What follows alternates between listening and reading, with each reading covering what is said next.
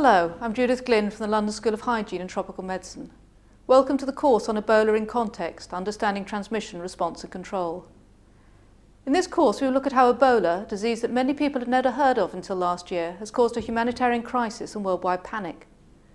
We will look at the principles of infectious disease transmission that underlie it and the social context of the epidemic, and how we can combine our understanding of how infectious diseases behave on the one hand and of the context on the other to reduce transmission and control the outbreak.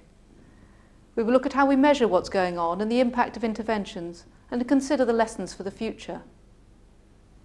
The course is taught by experts from a wide range of disciplines, from epidemiologists and clinicians to anthropologists and health systems researchers. Many have been directly involved in the Ebola outbreak at different stages and from different angles. In each section, we look at the theory and at the context and challenges. We will use lectures, exercises, discussions and videos, and provide links to further reading.